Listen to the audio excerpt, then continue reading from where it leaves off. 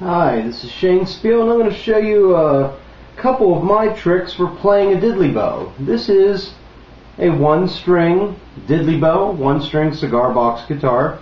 There's a lot of different ways to make these. This is the type that I sell at my concerts, and basically I use boxes that are too small for a regular cigar box guitar, and I use my leftover lumber and leftover parts to make my one-string diddley bows. They're fully playable, and I always like to show people a basic and easy way to get started, because these things are fun. So I'm going to give you this lesson. We'll call it the magic note of diddley bow. We're going to find that magic note. I have this tuned to a G because I have a G string on there. Doesn't matter if yours is tuned exactly to mine. Just stick along with me and you'll figure this out.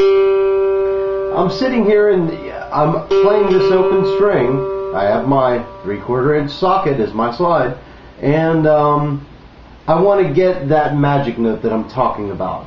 So on the neck of this guitar, I'm going to start by playing using my ear. I'm going to play Smoke on the Water, and it'll take you, if you're not used to playing guitar, it'll take you a while to figure it out. But Smoke on the Water sort of goes like this.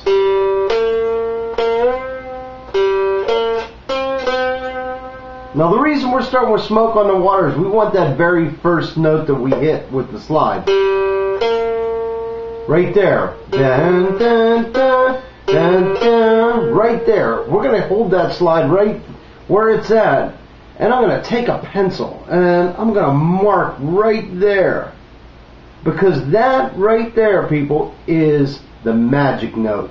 Now watch this. If we play no other note on this one string except for open and the magic note, it is all you need to get funky and to play some, deep fun blues. Now watch this. I'm going to just keep hitting this right there. Okay.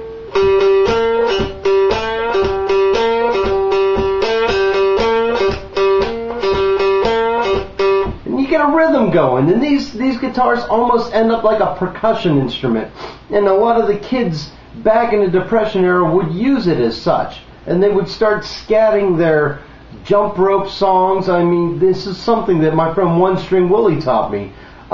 Take children's songs, jump rope songs, those little chants, and start singing them over a chugging rhythm where you use the open note and you use the magic note right there.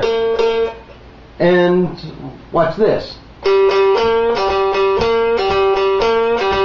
Oh, 369, the goose drank wine. The monkey chewed tobacco on the streetcar line, line broke. The monkey got choked and they all went to heaven on a little rowboat.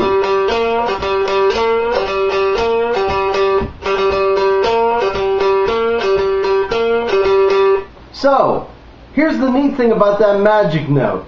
Is if you wanted to change the tuning of your guitar, you could take it down and the magic note would still be correct for that tuning. So we got,